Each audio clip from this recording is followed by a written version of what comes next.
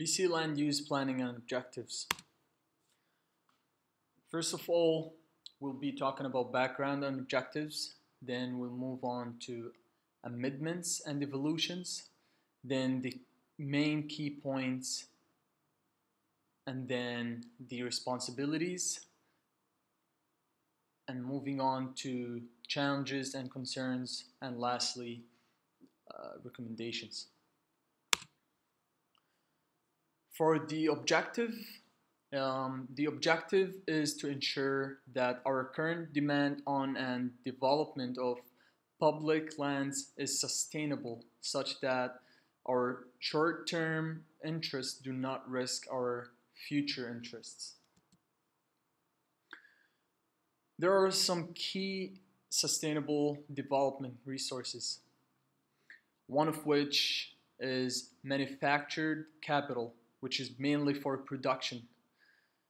Another one would be financial capital, which is for trading. Social capital provides programs benefiting the community.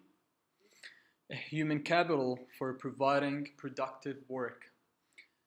And natural capital, which is for servicing human needs. So for BC physical geography, it's about 950,000 kilometers squared with 14 ecological zones. BC has lots of mineral resources. When it comes to BC social demographics, BC has 4.5 million residents. Land use planning and objectives occurs at both a municipal for land within the municipality boundaries and provincial for land outside of the municipality's scale. Moving on to amendments and evolutions. From the 1960s, planning was taken from a technocratic approach where experts took charge of decision making. From studies in the late 1980s and early 1990s, they showed the benefits of collaborative land use planning. As a result, the government set out to establish LRMP plans for all of BC's crown land. This effort lasted 15 years until 2006, where the New Direction strategy was legislated in.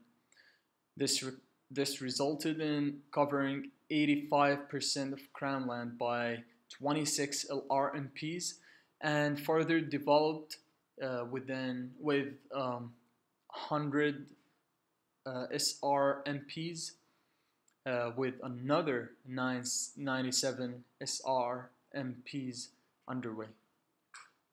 The New Direction was created because of criticism of the collaborative planning model. It solves issues as a business case scenario.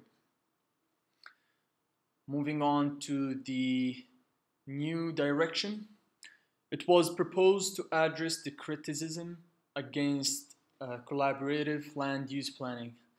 Originally, strategic land use planning was used to resolve resource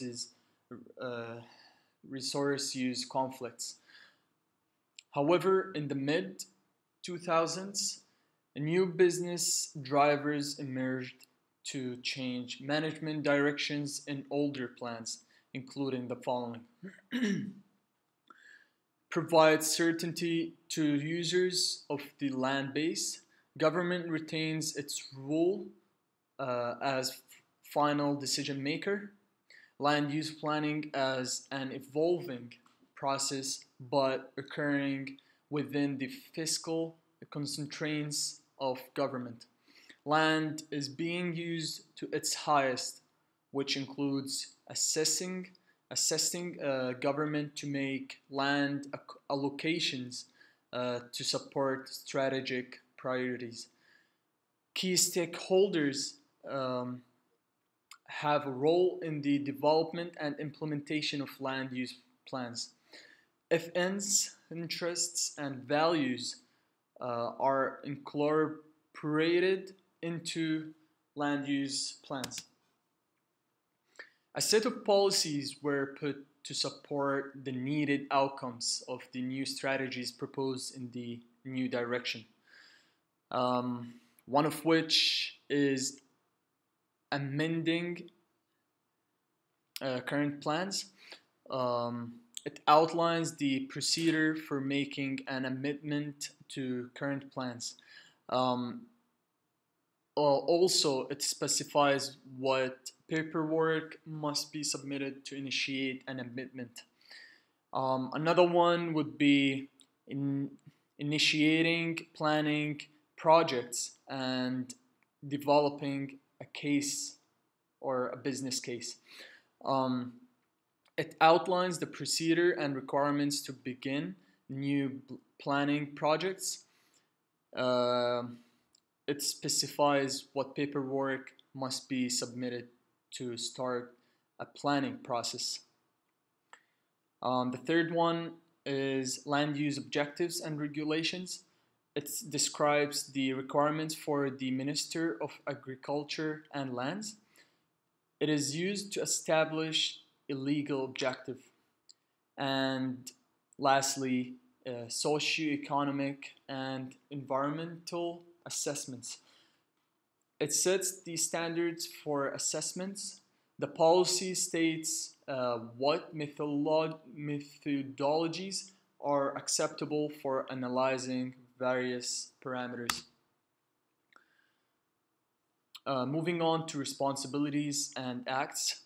The responsible institutions for the new direction are the following. One, Integrated Land Management Bureau.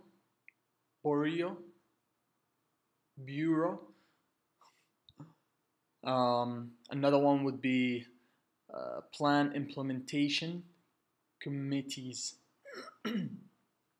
For the acts, Environmental Assessment Act, Fisheries Act, Fish Protection Act, Forest and Range Practices Act, Heritage Conservation Act, Mining Rights Amendment Acts, Water Act, and Wildlife Act. Moving on to challenges and concerns. The issues are the following. The environment is changing rapidly.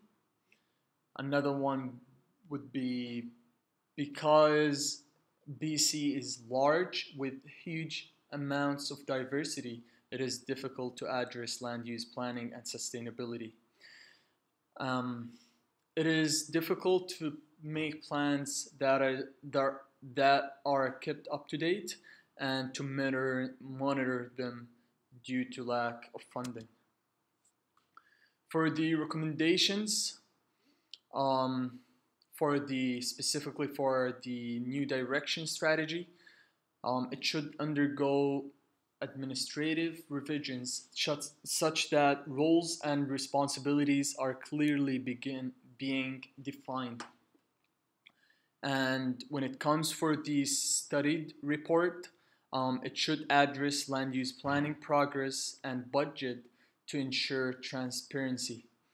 And a cost-benefit analysis should be conducted and used to determine whether there would be economic benefit for updating land use plans on a more frequent basis.